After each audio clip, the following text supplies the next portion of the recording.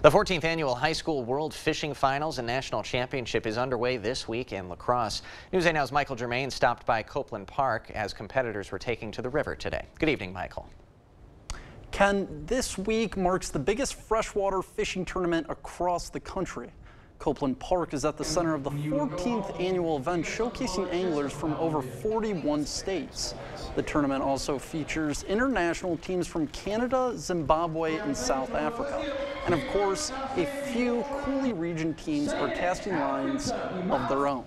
So we had a little bit of a rough tournament, but jigs, mostly jigs and a little bit of top water.